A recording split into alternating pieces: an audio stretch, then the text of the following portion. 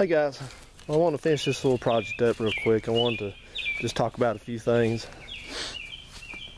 that you kind of need to know. I hope everybody watches the whole series on this. If you're going to attempt to do this, watches the whole thing first, because there's some things I learned along the way that I need to tell you about. First of all, let's take a look at this wiring over here. And when I was talking to you earlier about this wiring, this red wiring here, I kind of said some things that were erroneous. Not really, but I didn't really know what I was looking at. It's real simple. Coming out of this plug here from the rest of the harness, you see here you've got a red wire. I think there's a mouse in this hood. If it jumps out at me and I scream, you'll know. You got a red wire there, you got a tan, you got a kind of orange, you got a green, you got a big black one. Well, I can tell you what those are. The big black one, that's to your alternator. That's your right there where that plug is. That's your B plus. That wire is always hot whenever the battery is connected. And then the green wire is one of your field terminals to the alternator. The orange wire is the temperature sender wire. The tan one is your oil pressure.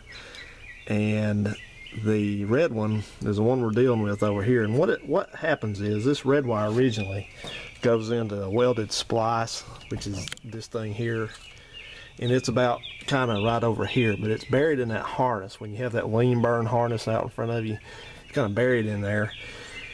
And the reason being is this wire does about 3 or 4 different functions. It supplies ignition on power to a few things I'll just tell you about. Of course, it provides power to the lean burn computer. It provides power to one of the field terminals on the alternator. It provides power to the choke through the oil pressure switch and that kind of stuff. So, and then of course I'm using it to provide power to my ignition system over here.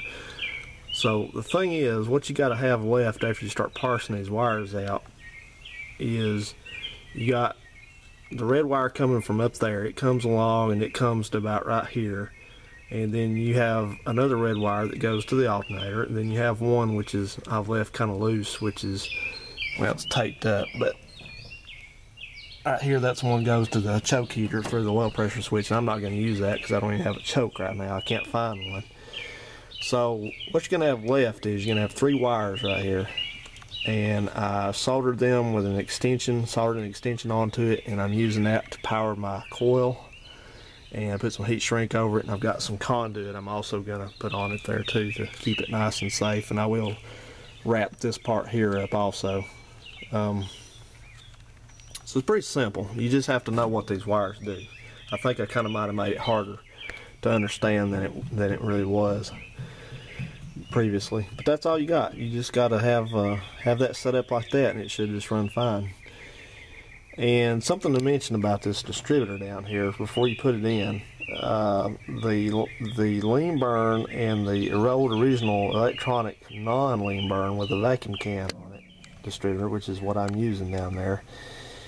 I can't really see it, but there's the vacuum can on the side of it. They have a different, the slot that the bolt goes in, the hold down bolt goes in, which is like way right there. You see it peeking out down there. That slot is smaller on the old non-lean burn distributor, so you need to take your bolt and open that thing up some. Try to do it evenly so it'll rotate the full length of that slot so you can do your timing adjustment.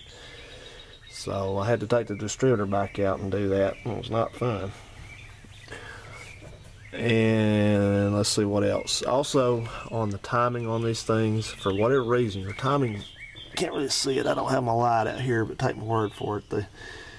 The timing tab, you can just barely see it, is right there, and it's just got, you know, 30, 20, 10, and 0 top dead center on it. But that stupid balancer has got 3 marks on it, a third of the way around. Each of them's a third of the way around, so that confused the crap out of me at first. And then I noticed that one of the marks is a lot longer than the other, so that's actually the top dead center mark. That's when number 1 cylinder is on top dead center. And somebody said the other 2 marks are just so you can time each cylinder on top dead center. I don't even know what that's for. Why would you? So anyway, what I did was, to make sure I was right about that, is I took the oil cap off, and when you take the oil cap off, you can see the rocker arms for the first 2 cylinders on a slant 6. You can just barely see them. Look down in there with the light. And you line them up, you got 2 right here. You line them up with the ports. You see there's your intake port and there's your exhaust port. And what I did is, by hand, I rotated this engine around with it in neutral and watched until I saw this intake valve open up, and then it started closing again. And right after it started closing again on number 1 cylinder, I watched my mark down there, and sure enough, there come that big long mark right up the top. So I put it right on top dead center, and that was absolutely correct. That's what you do, because your piston for each cylinder comes up to top dead center 2 times per cycle.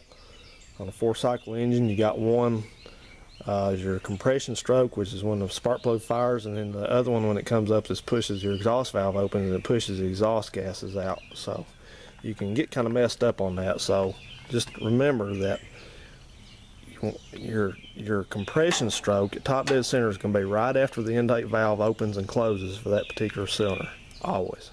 So just remember that, keep that in mind. But I did check the spark plugs, and somebody had already gapped them to like 45 thousandths. They're supposed to be on 35 thousandths, but you know, whatever. So I didn't have to even mess with that. I checked a couple of them, and they were all the same. So we're just going to go with that. And what else? Try to think of anything else to tell you. You know, it's a real nice setup here, because I mean, maybe you don't quite see why I did this, but the whole ignition system of this truck, besides the distributor, is right here on this bracket. I can take the whole thing off in, you know, what, 5 minutes, 4 minutes, just 2 bolts to hold the bracket on, and then take the wiring connectors off, and that's it. I'm done. It's off. I don't have all that wiring going over to the box, and I don't have a ballast resistor with wiring going to it. You know, I've just eliminated a lot of headaches with this. And like I said, I may come back and put a new distributor in eventually, because the vacuum advance is not working on this one. I don't even have it hooked up. It's I think it's that line right there. It's got a screw in the end of it. You can't really see it, but it's there. And it'll run a little bit better even with the vacuum advance hooked up. So yeah, that should cover it, guys. If you got any questions, please be sure to ask me, and I'll do my best to answer them. And the nice thing about this is, if, like I said, I've been kind of mentioning around, I said I may swap engines. I don't know, I may, but I got a 318 in there. But if I do, this ignition system just works just exactly the same. The only thing I'll have to do at all is just to get a longer coil wire. That's it. Works exactly the same, and I may have to extend a couple wires, but that's it. No big deal. It's a real nice setup. And the beauty of this is that this can work on any vehicle. It can work on the older model Fords, it can work on AMCs, it can work on any kind of stuff that didn't, you know, it's got that box over there and didn't have a GM HEI ignition system already, or a Ford Durus. Well, there's different Ford ignition systems, but the DuraSpark is the one that's got the box on the fender well. And there's nothing wrong with those boxes. You know, they work pretty good, except these are a lot stronger ignition system. For one, I think I was testing the spark. I had a plug wire over somewhere, and man, that doggone screwdriver I had stuck in was a good ½ inch away from the metal, and I cranked this thing over, and it went pop and jumped the spark, so jumped the gap. And yeah, so it's a good upgrade. It's real simple. I've been wanting to do this, so. All right, guys, I'm gonna wrap this up. I think I'm gonna get some gas. Go get some gas for this thing. I don't know how low on gas it is, because to be honest with you, I've not driven it much, and the gas gauge doesn't work. So I better go get some gas for it. I'm gonna put some gas in. We'll take this thing for a spin. How about that? See you around, guys. Talk to you soon.